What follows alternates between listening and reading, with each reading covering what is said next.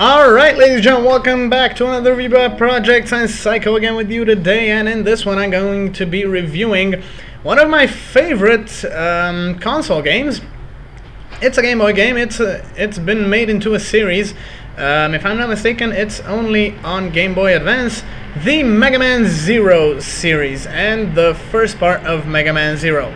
So, let's just get onto it. Megaman Zero, as far as the story goes, follows the events of the original Mega Man, where you were playing as X, and in this one, X is pretty much kind of the bad guy or the friend, however you take it, of you as playing as Zero.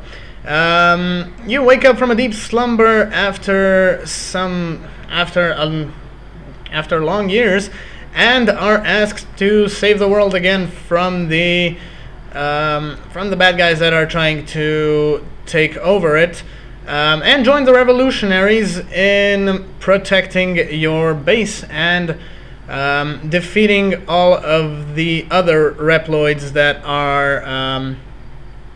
are planning to kind of take over the world and pretty much do some bad stuff. We'll just go with that. I don't want to spoil too much of the story for you. So, as far as the gameplay goes, it's a really nice kind of hack and slash game, or hack and slash platformer actually, in which you have a lot of story, and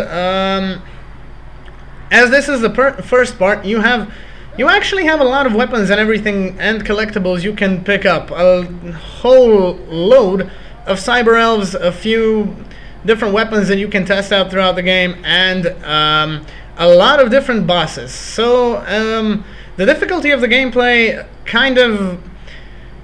well, it's not too hard, and it's not too easy either, because every boss and every, kind of bad guy has a unique capability of getting on your nerves. So, it's a really fun game to play with a lot of story, a lot of character, and a lot of gameplay, a lot of different gameplay styles. You can actually adapt it to yourself however you like it.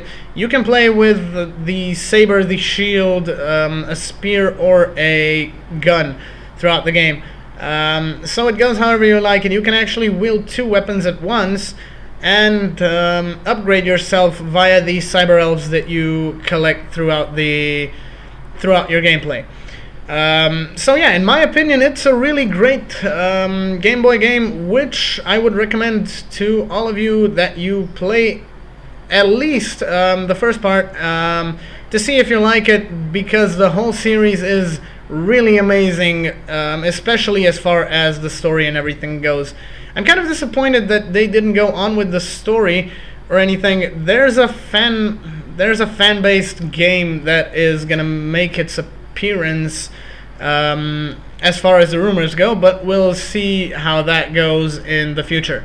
So that's gonna be all from my side. In the meantime, don't forget to like and subscribe, comment on the videos, and I'll be joining you guys in the next one.